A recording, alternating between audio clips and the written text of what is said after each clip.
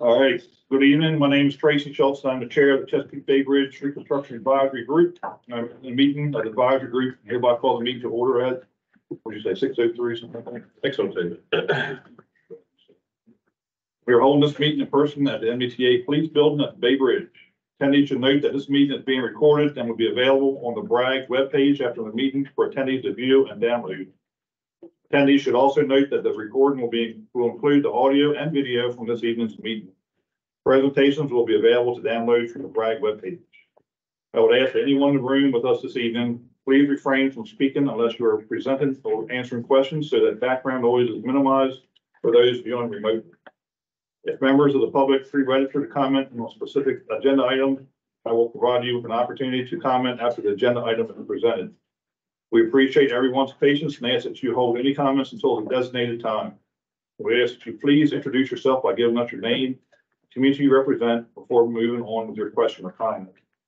Members of the public joining us via Microsoft Teams will be able to view the meeting only. For security reasons, the chat function at Microsoft Teams is not enabled for MDOT personnel.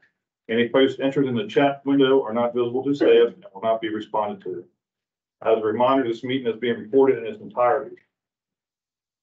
For the record, all members present, except for Steve Wilson and Peter Bradley. We have David Arthur joining us virtually. Before we move on to our first agenda item, there are some membership updates. In October, we lost an important member of the BRAG with sudden passing of MDTA Executive Director Joey Segal. Although Joey only attended one BRAG meeting in his capacity as a member, he was nonetheless a familiar face at meetings in his previous capacity as an MDTA Chief Operating Officer. Joey was an integral team member of both the MDTA and the MDOT State Highway Administration, spending more than 2 decades as a devoted public servant. His contributions were highly valued and will be missed. On behalf of the BRAG, I extend sincere condolences to his family and friends. With Joey's passing, Percy Dangerfield, was appointed as the acting MDTA Executive Administrator. Mr. Dangerfield previously served as a Chief Administration Officer for the MDTA. I now turn the floor over to Percy to introduce himself. Thank you, Chair. I appreciate it. Good morning or good evening to the members of the BRAG. As the Chair stated, my name is Percy Dangerfield. I'm the acting Executive Director for Maryland Transportation Authority. As I was talking to Jack a little earlier, I'm sort of giving him some background. I've been in public service for about 30 years and the transportation sector for about 25 years. I spent some time working at the State Highway Administration, also spent some time working for the Cleveland Airport System, and I've been with MDTA for the last 10 years as Chief Administrative Officer. So I really appreciate the opportunity. I look forward to working with everybody, and thank you for having me. Thank you for joining us. If you have any questions or anything as we go along, just kick in and ask questions. Yes, sir. Also, welcome Mr. John Foster to the BRAG. Mr. Foster was appointed by the governor in November to replace Barbara Hitchens. Barbara was a consistent BRAG member from the very beginning of the group back in 2005 and has exemplified the goals and objectives of the BRAG throughout her tenure. I'd like to thank her for her many years of dedicated service to the BRAG. I extend a warm welcome to Mr. Foster on behalf of the BRAG and now turn the floor over to him for an introduction. Mr. Chair, thanks so much. Welcome to everybody. Very excited to meet you all. I'm John Foster. I'm the Chief Operating Officer of a company out of Baltimore, Maryland called Fearless. I actually live right down the street here in the Peninsula. My kids go to local elementary schools and middle schools in the area, and we go to Broadneck High School. And my wife is from the Eastern Shore. So all the things that you all have been talking about over the years, we have experienced that as a family. I'm very excited to be a part of the board, and thanks so much for the opportunity to address you all. Thank you. Lucky to have an Eastern Shore woman there too. Yeah.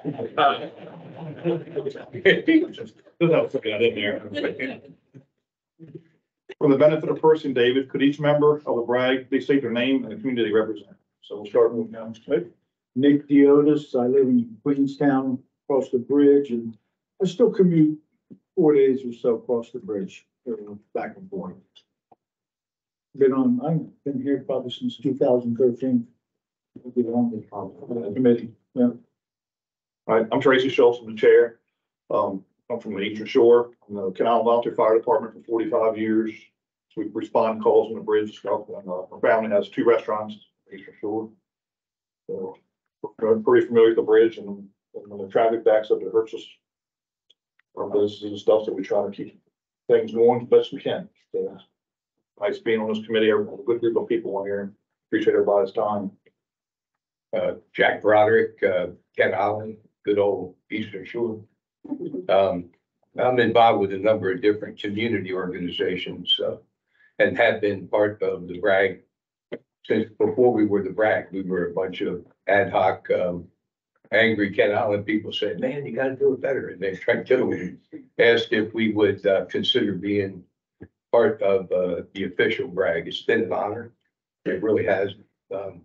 I enjoy working with Barbara. We understand political changes, and we certainly welcome John on here.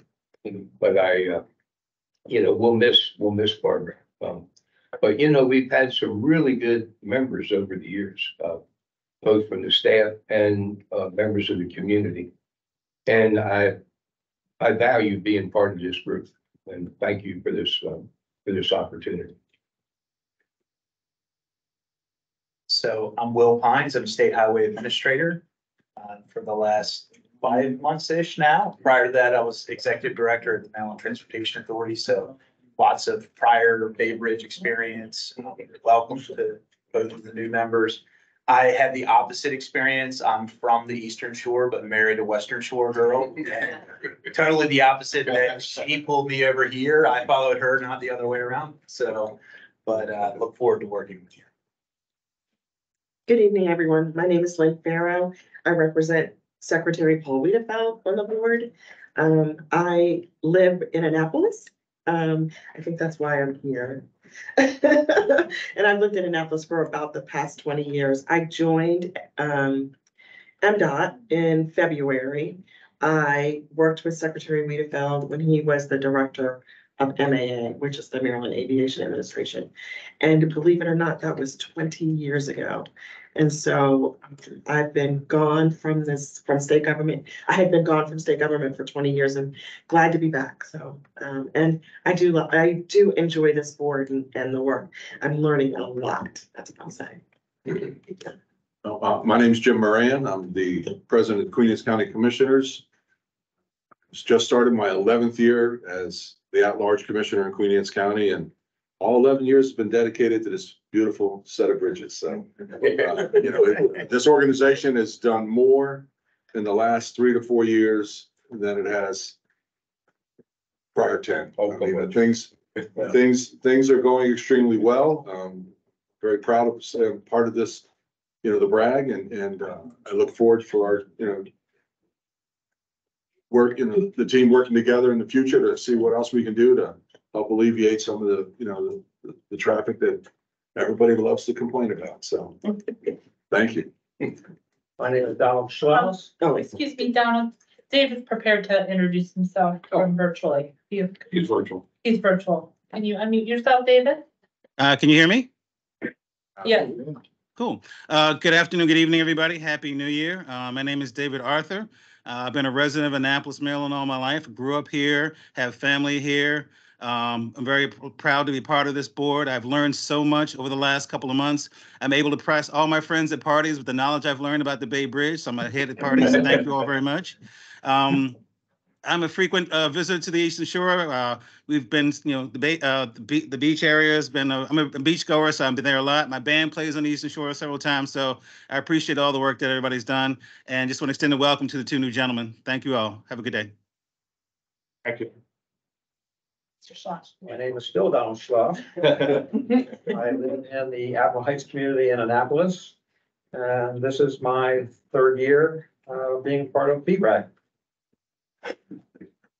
My name is Pat Lynch, and I'm president of the Broadneck Council.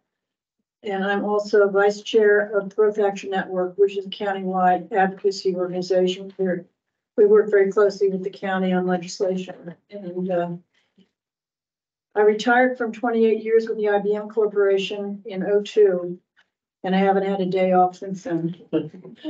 Happy to be with you all.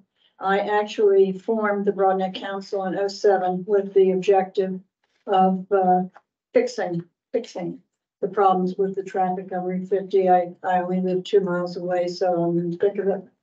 And so far, I've made a little progress, but not a whole lot. So I'm here for the duration, guys.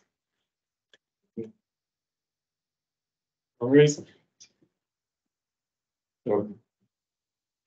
Mr. Brown is stuck, he's on the line, is he? No. Okay, make sure. Hmm. He can join us. All right, as a, Barbara was BRAG vice chair, her departure leaves a position vacant. Working with the bylaws, we now vote on a new vice chair. May I please have a nomination? I'd like to nominate Jack Broderick.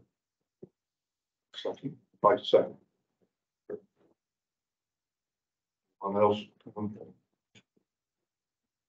Accept? Was it second? No. I'll second. No. He's second.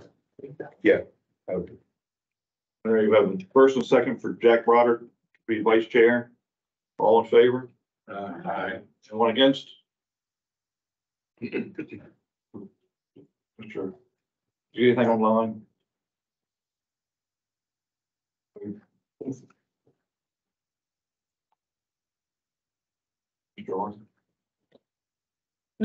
Mr. Arthur, are you in favor? Aye. Sorry, I couldn't get off mute. Aye. Thank you. Let me just make a comment. I do appreciate that. I'll do my best to support Tracy in the BRAG and where we're going. Thank you, Dave. Thank you, Tracy. Thank you, guys. Next, we have agenda items, review of the minutes from the previous meeting held in October.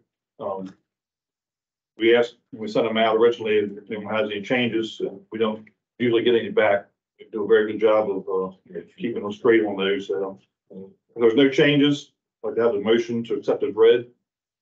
So moved. I'll second. All in favor? Aye. Anyone against?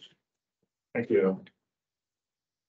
Next, we have our group agenda item is a requirement of House Bill 56, which is a report on the group's activities since the last meeting and any recommendations they have based on these activities. As for BRAG duties, they are to provide MDTA with an independent, citizen-informed perspective of authorities' operations at Bay Bridge, assess potential concerns about activities at Bay Bridge, educate the public about activity relating to the Bay Bridge, and work with the MDTA to provide pertinent input related to traffic and customer service issues. Would any members like to share their individual educational activities and interactions with the community since the last meeting? Nick, I think you've been down a little bit on the weather, so. I continue to have, online with different people and different discussions and different, neighborhood groups now. It's kind of getting a very extensive, system on the Kent Island, different neighborhoods with, their own website or their own, what we call it, Facebook site. Yeah.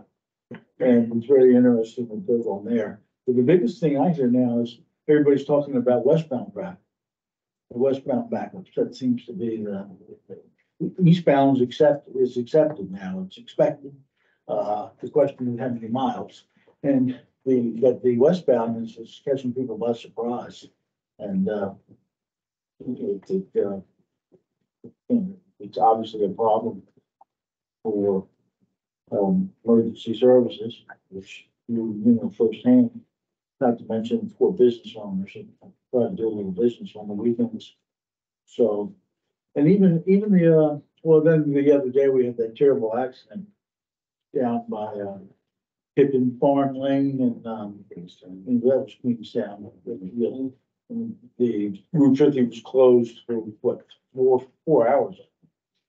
Both ways, both directions. You can imagine what that was like. The people were running through the side streets of Denton, well, not too Denton, but off of 404 to try to get over 301. And it was quite a mess for there for a while. But these are the things we have. And just got to do the best of it.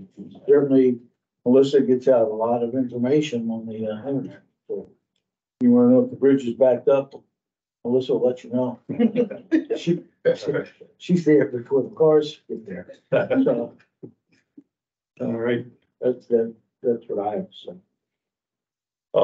I just went to the meeting they had for the Main Street. They're trying to, do some, I guess, alterations to Main Street and to increase capacity, I guess what they're trying to do there.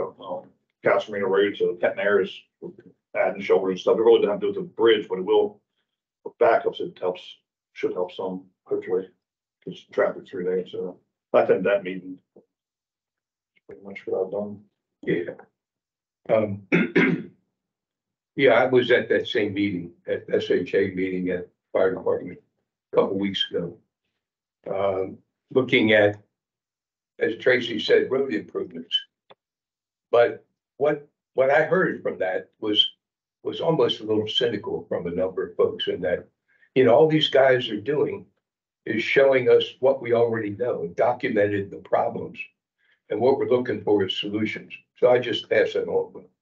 Is folks are obviously highly interested, as Tracy and Nick have said, and looking for solutions, and you know, they're hard to come by. But the meeting, I think, was helpful, but we just, you know, we need to continue to do that kind of public stuff.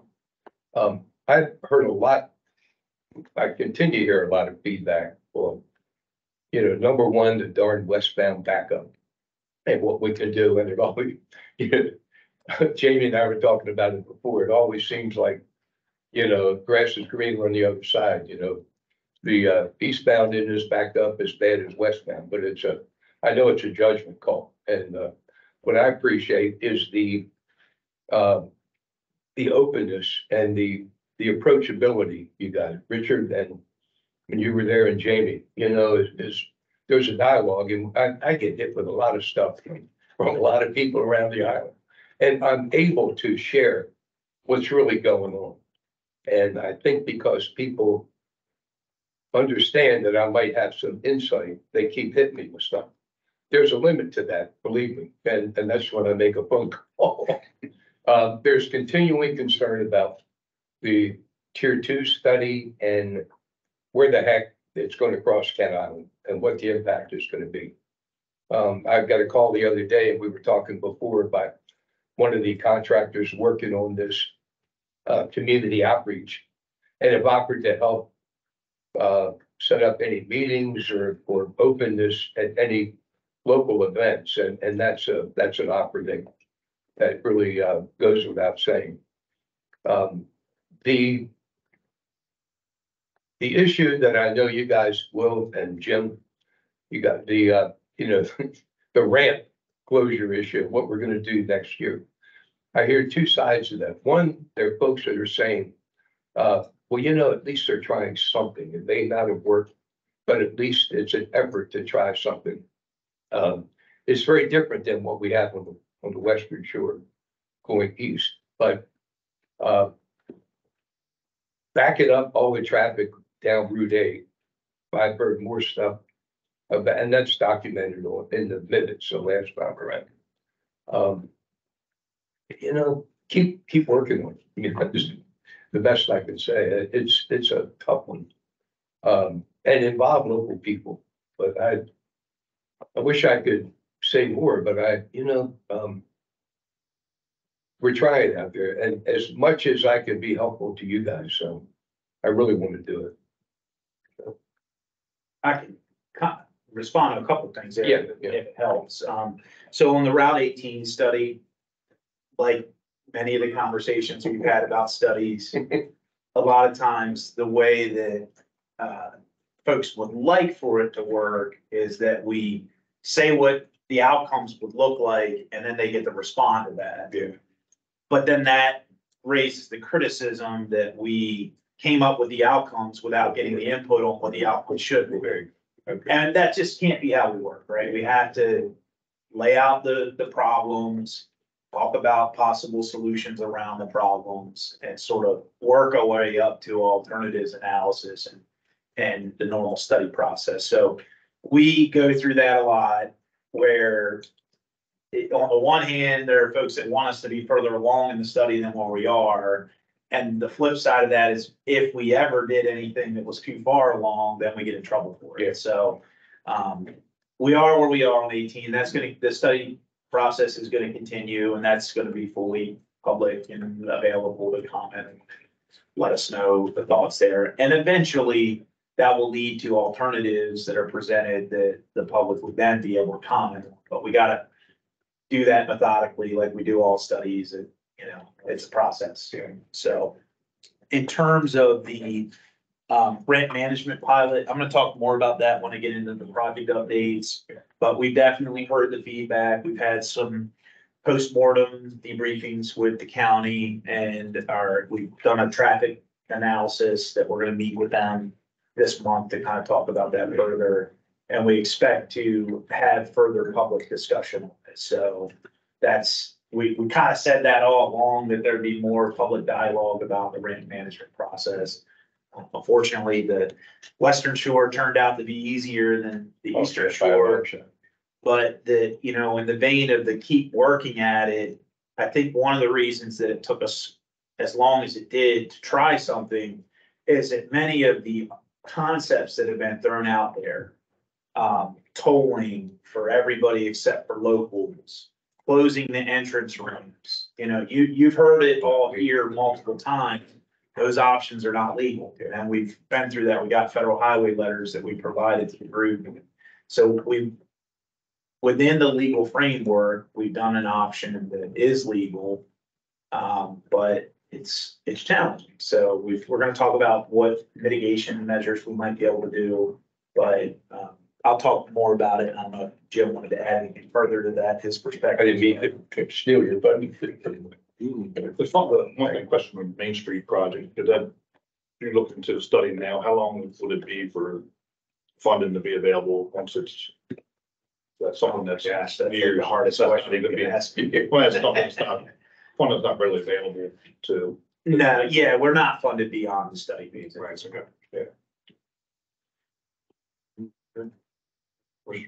Well, yeah, I'll wait to hear what you make your updates. We'll have conversation about that. But, you know, the ramp study, some people said it was a total failure. Some people said that they could see some change, but, you know, again, it was the perfect storm with a, you know, massive accident on the bridge.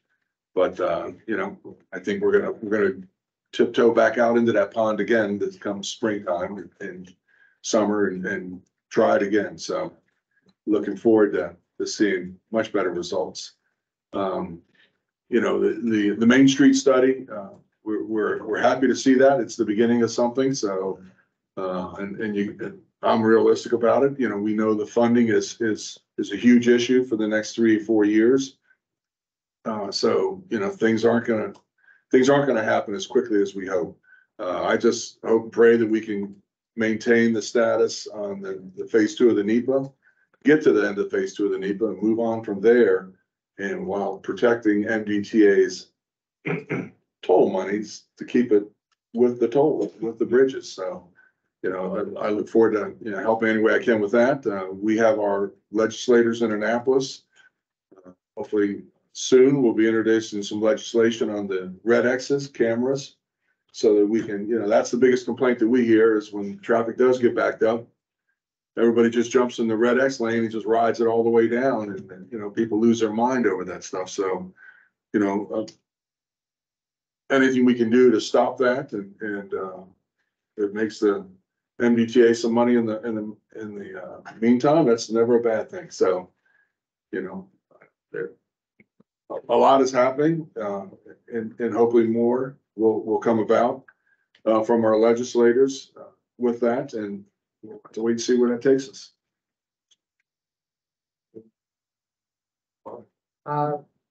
After every meeting, I run off some copies of the proceedings, distributed to my neighbors. We always have a discussion of what transpired. And also take them to my poker buddies. They're always asking. Pretty much it. Come to Arthur. Do you have anything he wants to? He can hear you. No, I'm good, thank you. Nothing on my end, thank you. Okay, thank you. Because of my heading up, different board positions on the Broadneck Council and Growth Action Network, we reach about 10,000 individuals. Cape St. Clair is a member of my board, and so that's a city in itself. And then a Growth Action Network, we reach about 20,000, very active and comprehensive. Wherever I am, I'm always the head of the transportation committee, so I can always talk about what you're doing here. So we have meetings, newsletters. I always have a section on transportation. I want to say thank you for what you all did on those ramps. There may have been some negatives probably on the Eastern Shore, but I have walked into meetings where people have run up to me and said, thank you so much for what you all have done in taking care of exit 30 and 32. And it made life so much easier. I know myself, I dread the summer weekends. And it was so much easier for me going across, to Cape St. Clair. I take St. Margaret's Road and Cape St. Clair. So it was a winner for us. I thought there's not much we can do. As I said, I've been here how many years? Since 07, I think I started. Anyway, nothing, there's only so much we can do until we get a new span and we know where it is, and we're all waiting for that. But it was a little step and it worked for us. Thank you. John's new first meeting, everything we talk about in here, nice people bring back from the meetings they have, they incorporate that into the yearly report that we have to the governor. We have to submit a report to the governor, what we've been going through, so take all the minutes and all the stuff we bring back, what we've been doing, and put that into part of the report. So any meetings you have or anything, talk to anybody, just feel free to.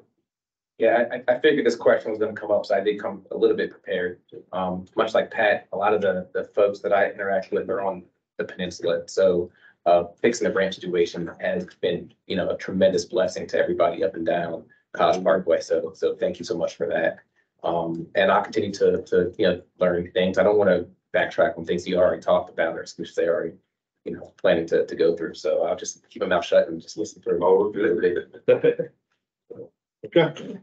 All right, our next agenda item is some updates on current projects from MDTA Chief Engineer Jim Harkness and MDOT SHA Administrator Will Pines.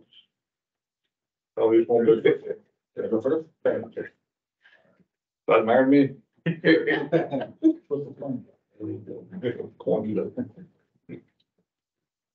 All right.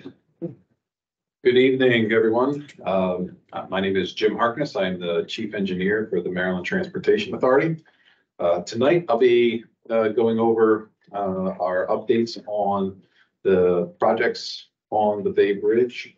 I also have a little information requested at the last meeting on traffic patterns, correlation with crash patterns, as well as an update on our dehumidification project from a couple of years ago. But first we'll start with the current projects. Let's see. Okay, thanks. First project is BB 3013. That is our on-call repairs and miscellaneous modifications contract.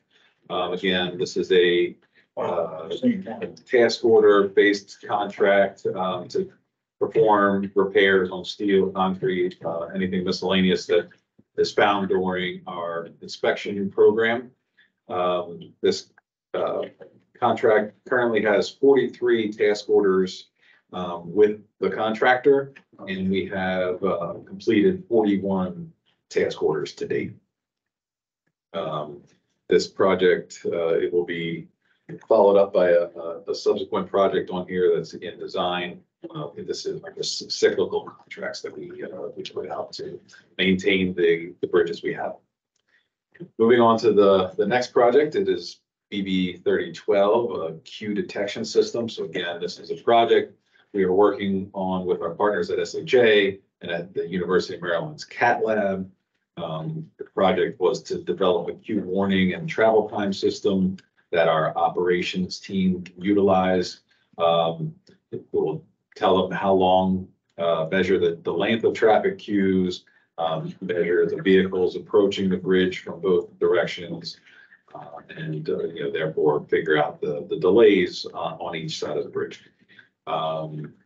That project is in basically two phases. So the first phase is essentially wrapped up with only a little bit of the CCTV camera work remaining. That should be done here this spring. The CAT lab has delivered on the first portion of the software for our operators to be able to view the data that's coming in from the roadway.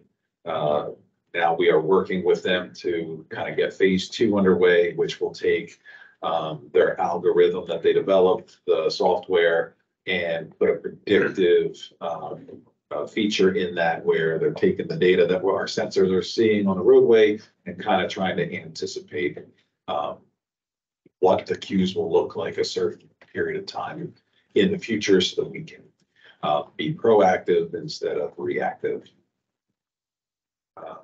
So that's that project. Moving on to the next one, BB 3017. That's our eastbound deck replacement, phase 1, package 1. So again, this is the project that will be replacing the deck between the main span, the main suspension span, and the through truss span on the eastbound bridge. We're also upgrading the barrier. We are kind of doing some structural repairs while we're there, replacing the signal gantries that hold the lane use control signals, and doing utility relocations. Currently, we have stair towers and truss platforms out there on the bridge. Those are being moved as, they're being constructed and deconstructed as necessary and moved to different sections of the bridge wherever the work's going. We started in T22, which is the furthest from where we are here. We're working this way. So that's all underneath the bridge. You don't see much other than the booms on the cranes.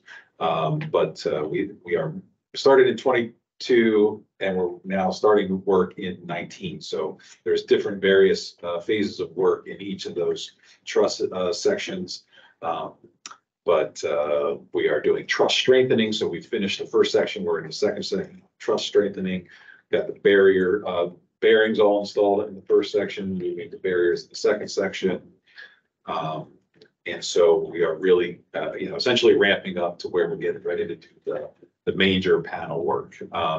So we have a casting yard in Curtis Bay that was completely set up. They started casting some panels out there. And so those panels are going through the curing and testing process right now. Additionally, while that's happening, we have a stormwater management pond that has started work. And so essentially with all this happening, it looks like the deck panel replacement should be ready by early February of this year. Yep. So we'll be starting that this year. We have a little video to show you at the end of my talk here. So we'll be putting that out as part of our outreach plan. Get folks ready for this. Again, all goes according to plan. It all happens overnight. No one's any of the wiser that we got in and out while everybody or most people were asleep. Jim, if I could comment, it sounds so just bizarre, cutting out pieces of the bridge, lifting them out, putting it back in. But when that happened, and I know I've said this before, on the westbound span was 156 panels were replaced. The very first one was a screw up. Everything else worked perfectly. The system works, even though it just seems counterintuitive. So we're hoping same success happens, man. Yeah. And that's what we're making sure, we did a different type of procurement process, working with the contractor to try to, try to do the best we can to guarantee these things. We've worked hard to minimize impacts, in terms of, the different, the bump that you may have while we're replacing panels out there. So we think we have a good design that should minimize that. But things happen. So we're even trying to plan for contingencies should something kind of happen in the middle of one of these replacements. So we have a plan together, and we're, it's coming together, and we're anxious to get to February and see what we can do. We're all rooting for you. All right, so with that, we'll go on to fourth project there, BB 3021. Again, I mentioned this earlier, this is the replacement or the follow-up contract. It's another on-call structural repair, so it's just a continuation essentially of the first project that I went over. The schedule on this one is that we would be sending it to our procurement folks this month with an advertisement of the contract this spring, and hoping to, get a contractor on board to start by the fall of this year. And my last project is BB 3004. That's the construct the maintenance equipment storage building. So talked last time about how we kind of rescoped this. So we held a design coordination meeting to kind of go over the revised scope. We had a follow-up meeting on the water line that we're having to get down to the site down there. So the schedule on this one is about, we have to re-permit it, rework the design. So 12 to 15 months for that, go through the procurement. We're looking at taking bids in fall of 25 on that project, with construction starting 2 years from this point. So that's that project.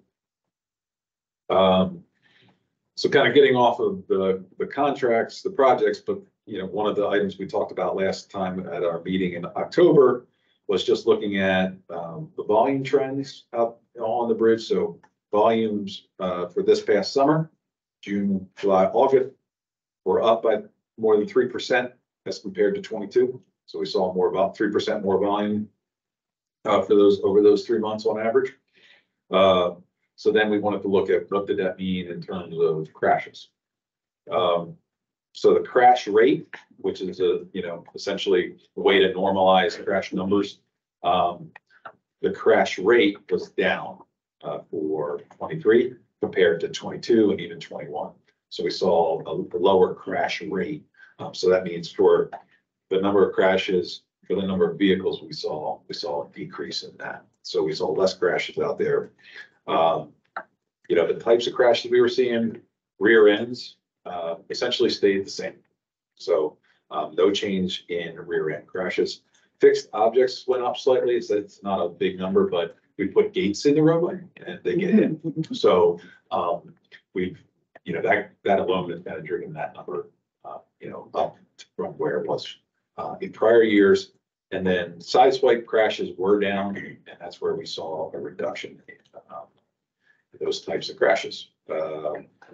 Just kind of framing, where we saw the highest crashes. August was the highest month of the 3 months for crashes. Wednesdays were the day with the lowest crashes. And you can probably guess, but Saturdays, Sundays had the highest number of crashes, right? Highest volumes, but had the highest numbers. And then, some of the common factors for the crashes out on the bridge is the failure to give your full attention. That may be distracted driving, but it's also other things, and then following too closely. So it's just kind of a brief summary on, some of the crash rate and how that ties to the volumes that we saw out there. Yes. You have any idea why we've improved on that accident rate? Well, we were under construction with those the projects on each side, right? So we removed the toll plaza. And then we did the projects for the automated lane closure system. So we were kind of more in a heavy construction for those 2 years. So typically, you might see that, see an improvement. I would think just moving the toll area. Exactly. That alone, itself. that alone, we've seen a good crashes. If you looked just at, so this was looking at the entire stretch of the bridge, not the bridge itself, but also the approaches there that we have. So it was looking at everything. But if you look just at the toll plaza area, it's a very steep improvement in safety at the whole toll plaza area. Mr. Arthur has his hand up online. Okay. Good afternoon. First, I want to apologize for not being there in person. I found out this morning that a family member I was with this weekend came down with COVID, so I just want to be safe to sorry and not impact anybody else. So my apologies for not being there. My question is around the queue detection system. I'm going to assume that's sort of the algorithm based on some sort of AI formula. Is that correct? Yeah, so there was a little bit of some, that we did kind of a neural network development, with some deep learning on the data that was available. And so that's how we had a phase one that was able to produce, a system for us. But that was based on historic data. And as I said, we don't want to be reactive. We wanted to try to create the goal of this project was to create something that was proactive, to sort of project conditions before they come so we can make better decisions, and timely decisions. And so now that phase two will take the data that we're collecting on the roadway in real time or near real time and feed it into the model, AI model or deep learning, and then churn out hopefully actionable data or information for us. And I guess my question is, with like most AI system, it has a learning curve. It's got to learn the patterns in order to provide some valuable information. Do you have a estimate on how long it will take to, become, I don't say sentient, we don't want that, but to be able to provide valuable information? Well, the benefit of kind of the phase one was that it took historic data. It was just the data that it was using was limited. It wasn't a full data set. It was from a traffic data provider that uses probe vehicle data. So it's not the entire volume of vehicles that you would be getting your data from. It's a limited data set. So, but we were able to seed it with that. And so it has years of data there. And then what we'll be able to do is bring on the real-time data and hopefully really shorten that curve. Well, married with the legacy data. All right, cool. Thank you. Appreciate it. Do you plan on making any of that data like consumer facing, consumable? I gotta, not sure if that, so like a lot of our data is available, public facing, through our SHA chart, partners. And I would have to double check, but that data may be out there. It's essentially radar, on the side of the road, side fire radar, that just collects, information about speed and occupancy and volume.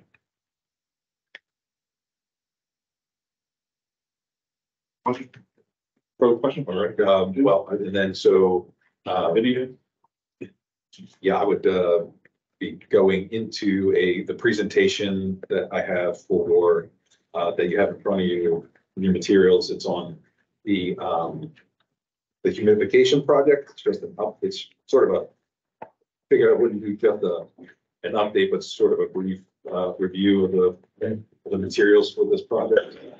So we have a project, well, basically a decade ago already, that installed a dehumidification system on the suspension cables for both bridges. And so this cable dehumidification system was the first one installed in North America, was here at the bridge. It was installed in Europe, but it was the first one in North America. There are several other bridge owners that have either installed a similar system or are currently installing it. So as you can see, it was February of 14, so just under a decade ago, where the first one was commissioned upon, that's on the westbound bridge or the north bridge. And then over a year later, the southbound bridge. And as I said, nearly a decade of operation at this point. So next slide, show. So the purpose of the system, obviously, dehumidification, we're removing water. So within the cable system of the suspension span, water gets trapped in those cables, those steel cables. And so we want to get rid of that. We want to eliminate that water or lower that percentage of humidity in order to preserve those cables longer. So we want to protect them. Obviously, the bridges, eastbound bridge or the south bridge opened in 1952, westbound in 73. So they were out there a while with this water in them. We wanted to arrest further corrosion if we could by removing the moisture from the cables. You can see in the one diagram there, sort of the progression of the steel cable bands with exposure to the water and the resulting corrosion. In this graph, essentially, it's kind of showing you what happens with the relative humidity and how the rate of corrosion is related to that. So, 60%, 40%, but we want to optimally be at around 40% on that relative humidity number with this system. Next slide.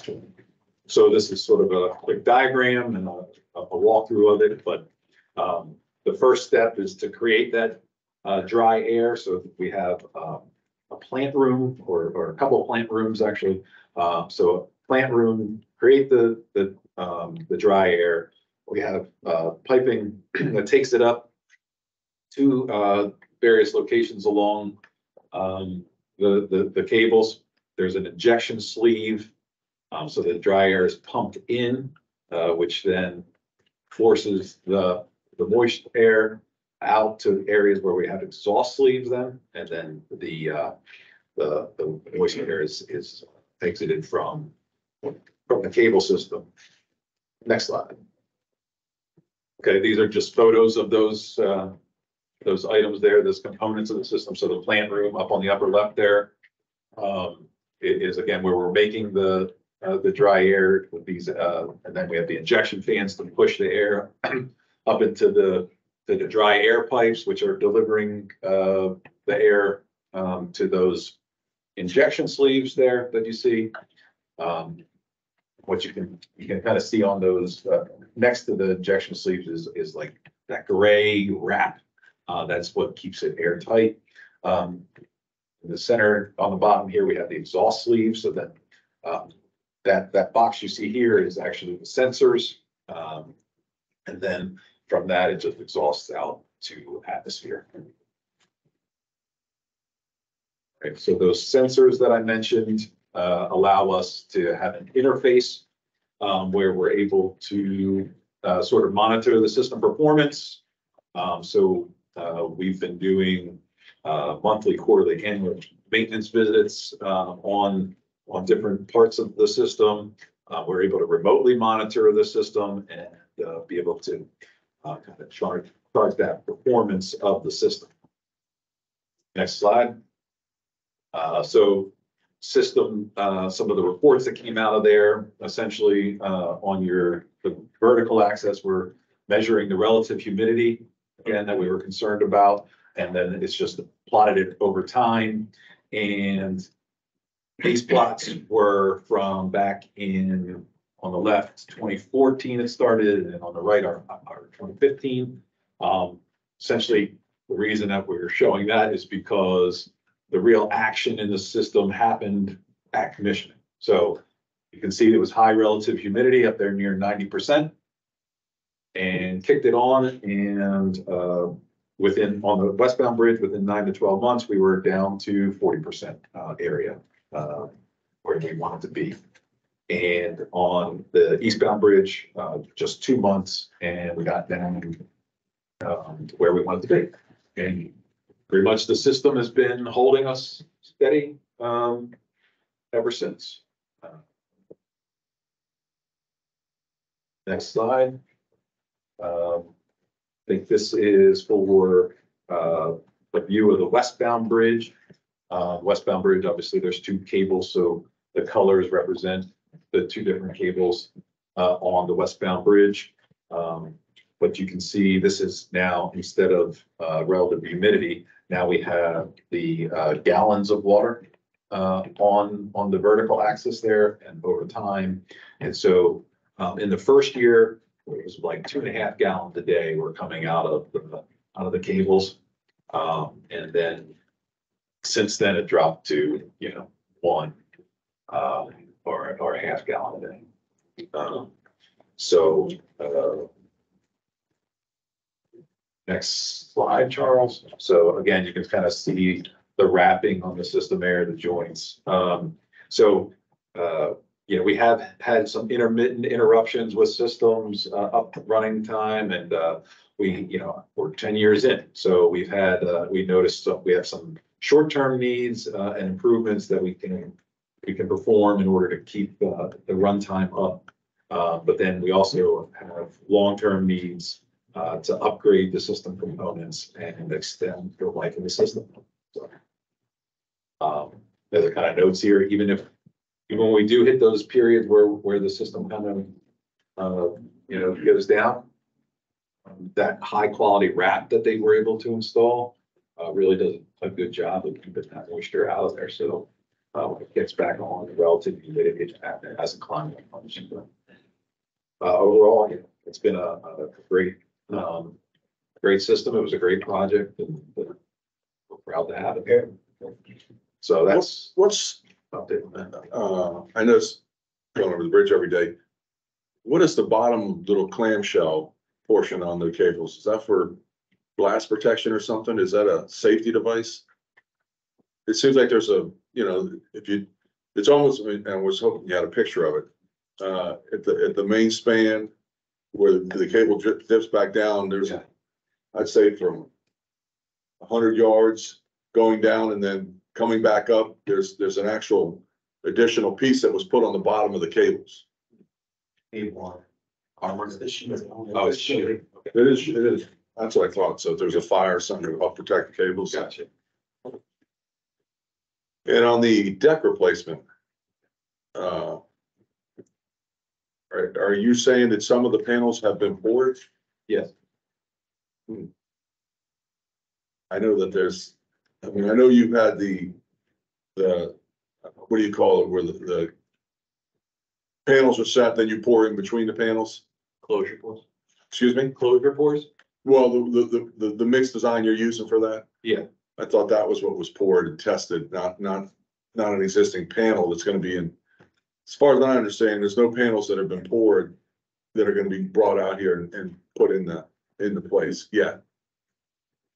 No, we have, 4. Okay, good. That's good. How That's long good was- news. like 30 feet. 30 feet? What's in the bridge? With the bridge. But On the whole. That's a good sign. Nobody even knew it was that 30%. Yeah, with that teaser, we have a draft first run of the video that I'm going to put on the web that we wanted to show the BRAG. As we start rolling out. Beginning winter 2023 and 2024, the Maryland Transportation Authority will begin the first section of Phase 1 of the eastbound deck replacement of the Bay Bridge. Some areas of the deck are nearly 50 years old and have reached the end of their service life. The MDTA has designed a construction solution to limit traffic impacts while maximizing safety for our contractors and customers. During regular overnight bridge closures, portions of the bridge deck will be removed via cranes from the water. Then the cranes will install new deck panels that have been manufactured off-site and barged in. Two-way traffic will operate on the westbound bridge during overnight work, and the eastbound bridge will reopen in time for morning commuters. Crews will then utilize off-peak lane closures during the day to get work areas ready for successful night shifts. Your safety is always the MDTA's priority.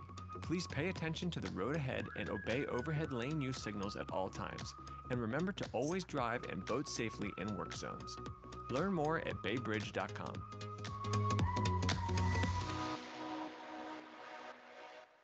Good. That's a draft version, so as soon as we get the final version, I'll share that with everyone. Beginning with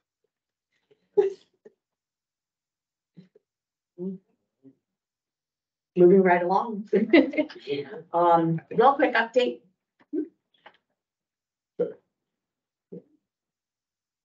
He asked me if I was going ahead of you and I said ladies first. Oh, I'm sorry. I was just finishing out for MDTA. Just wanted to give a real quick update on the Bay Crossing study, Tier 2 NEPA. A lot of ongoing work. John's new. Bay Crossing study, Tier 2 NEPA. is NEPA. I'm sorry, NEPA is the National Environmental Policy Act. Basically, that's the study that we're doing, looking at a potential new crossing of the bridge. Okay. Your name too. We all know. I'm just gonna start over. I'm sorry, my name is Melissa Williams. I'm the Director of Planning and Program Development at MDTA.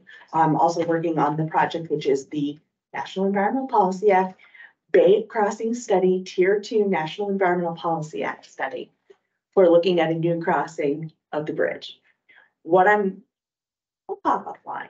But we're gonna talk about the website, because that's where you're gonna get a good bunch of the information that you'll want to see to kind of catch up with us. But just wanted to give a quick update on where we are. We have a lot of ongoing work right now. Environmental field studies, ongoing. Coordination with state and federal environmental and resource agencies, again, ongoing. We're still working on traffic. As you know, we did our counts last year in 2023, summer and fall 2023. Looking at our existing conditions, we're looking at analyzing the traffic that we collected, including looking at queue lengths as well as duration of those queue lengths. And looking at not just our peak periods, but at 24 hours a day. We're looking at the different traffic patterns that we had. As far as our projected traffic, which will be the year 2045, our no-build conditions, we are looking at forecasting the traffic volumes and also forecasting the traffic operations, again, looking at the queue lengths, durations projected for in the future.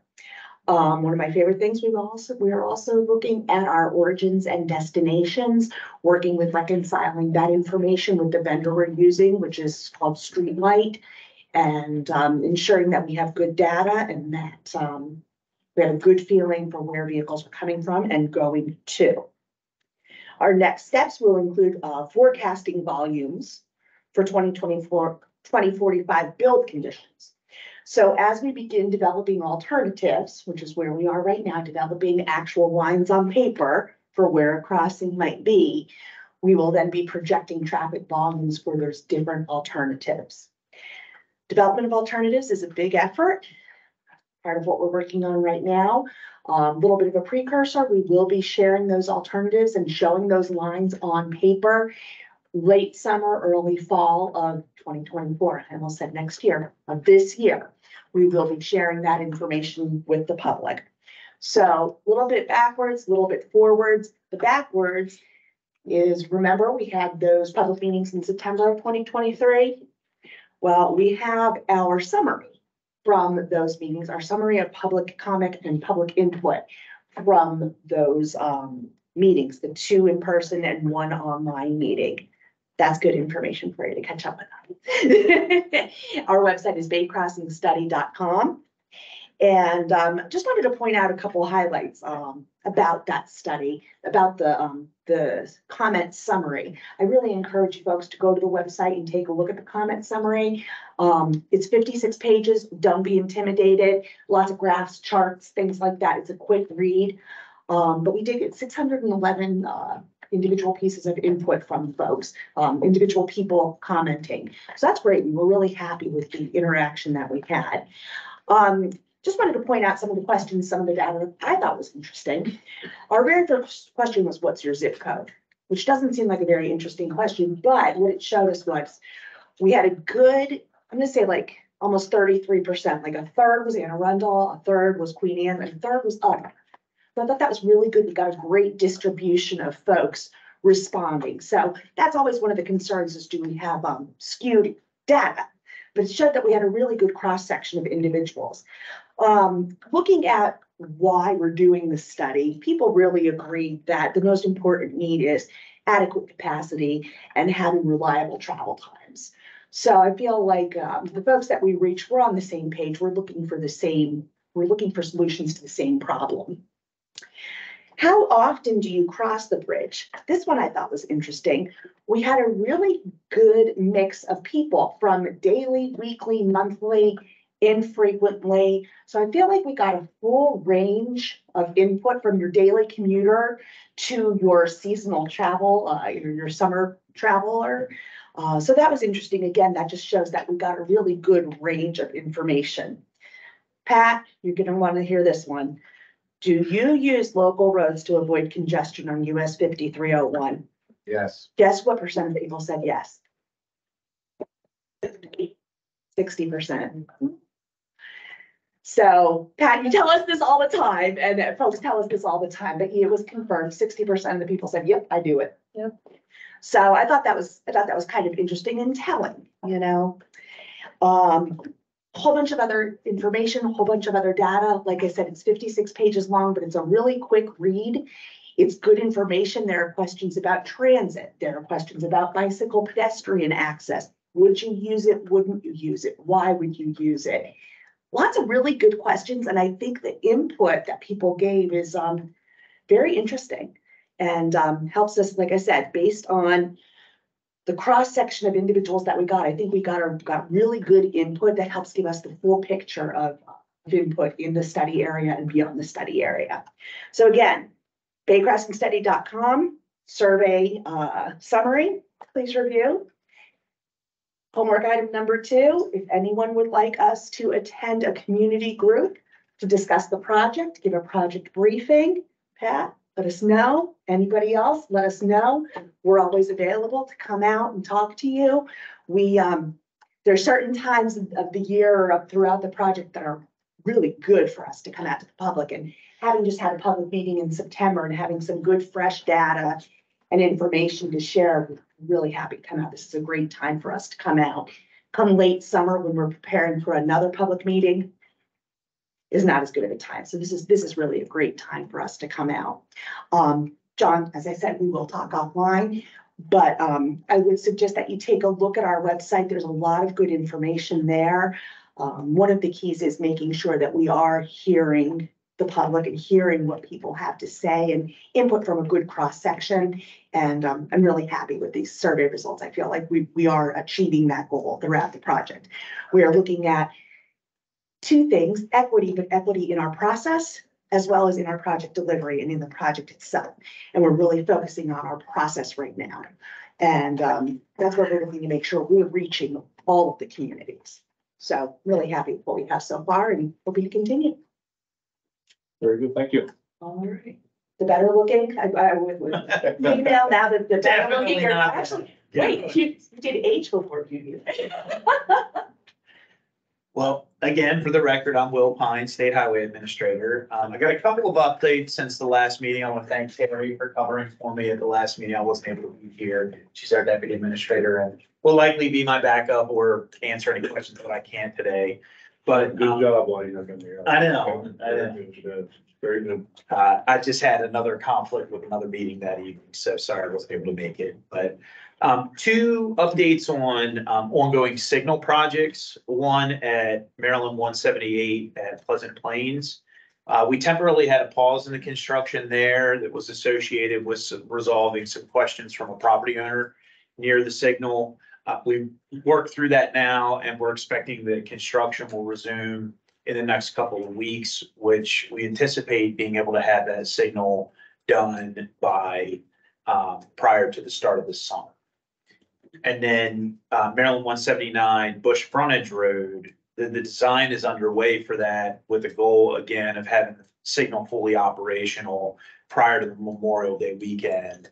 And as you're thinking about it, that's the signal that has the flashing red and 4-way stop there. We're converting that to a fully signalized intersection to help deal with the ramp management, additional volume coming through that intersection.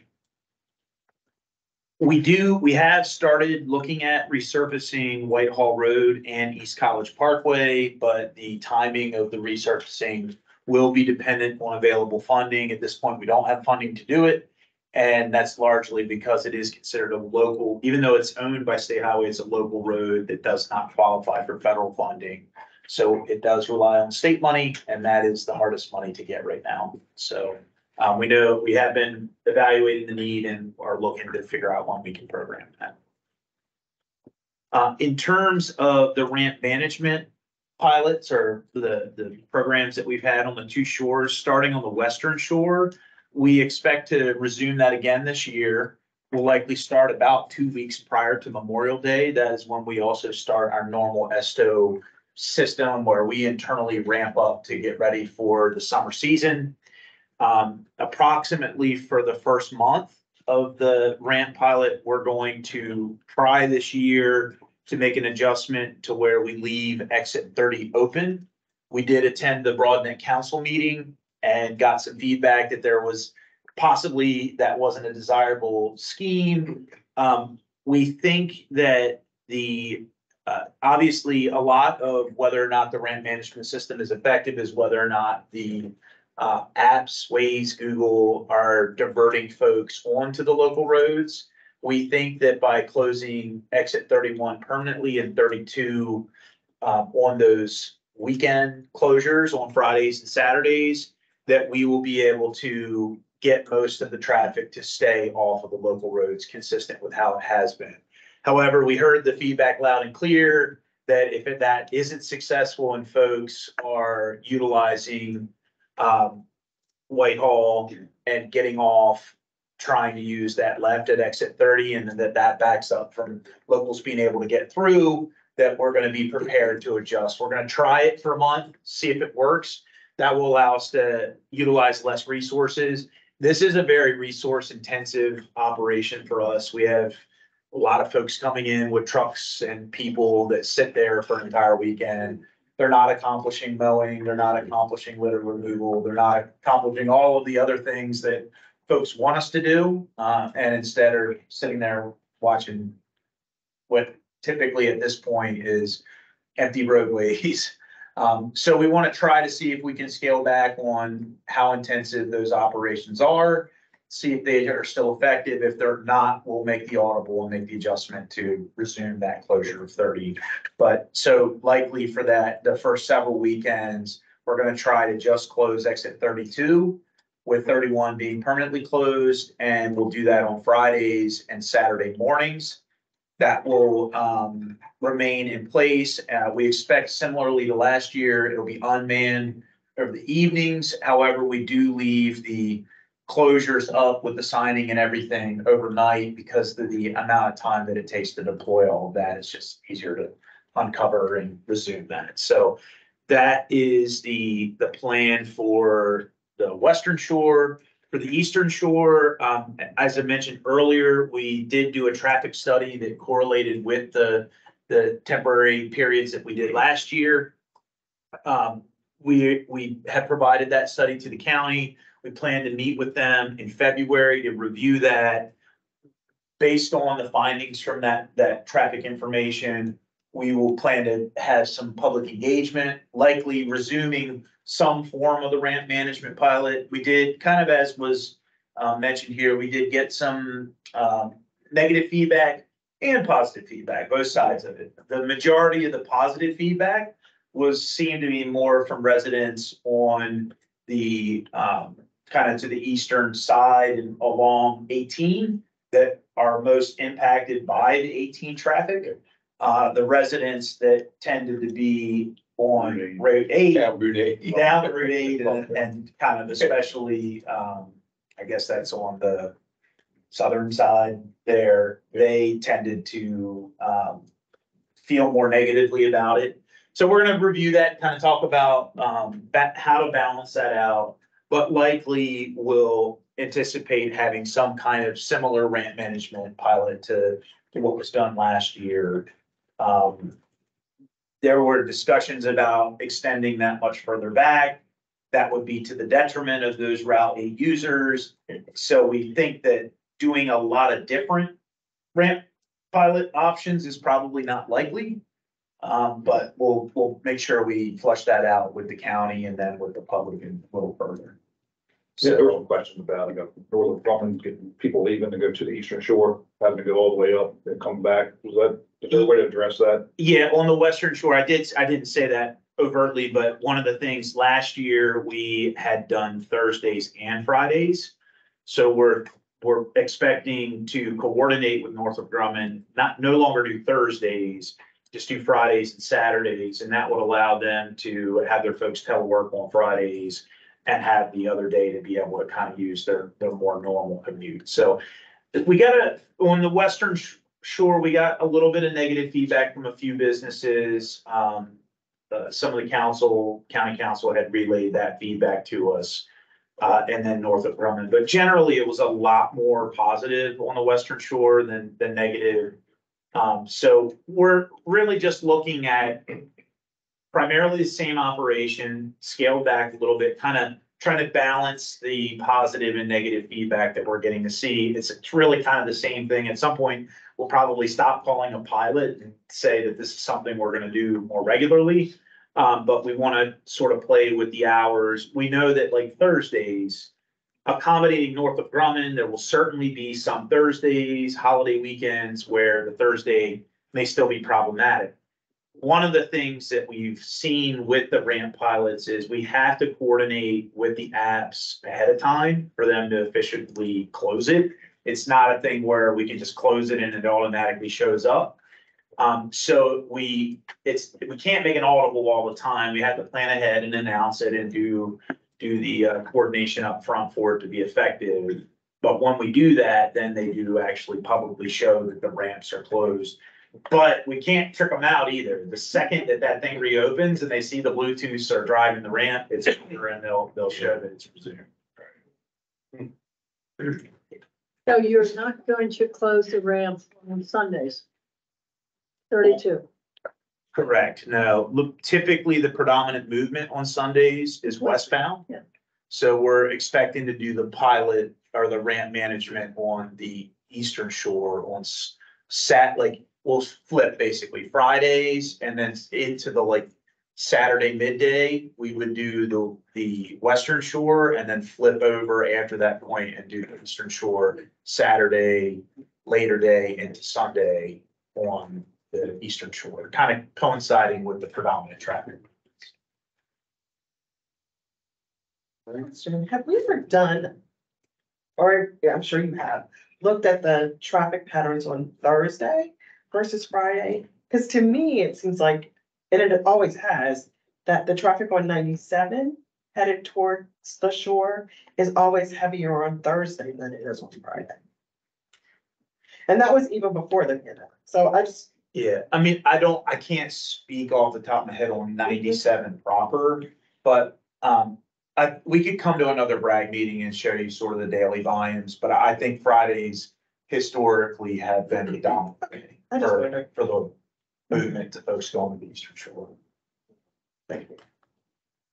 Any other questions?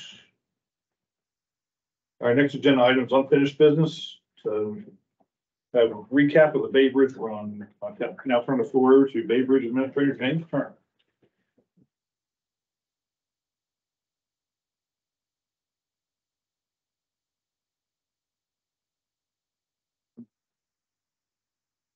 So good evening, I'm James Turner, I'm your facility administrator here at Bay Bridge. I'll keep this short and sweet.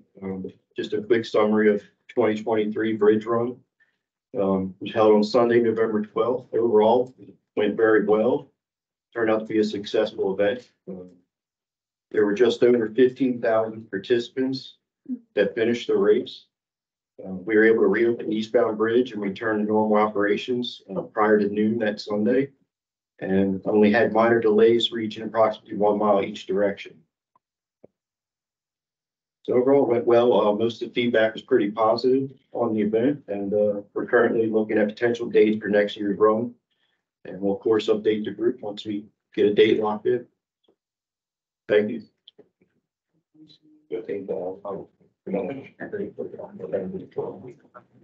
All right, so we now have no items of new business were submitted prior to the meeting. So now open the floor to any member who wishes to bring the new business before the group. We don't have any business being brought forward. So seeing none, we'll move on to public comments. Do you have any public comments? Open the floor to the public. Move on. So next we have our next meeting will scheduled to take place on Wednesday, April 3rd, 2024 at 6 p.m. Yeah, please have a motion to adjourn the meeting. Motion to adjourn. Second. So I move. Thank you all for attending. Not too late. exactly like that.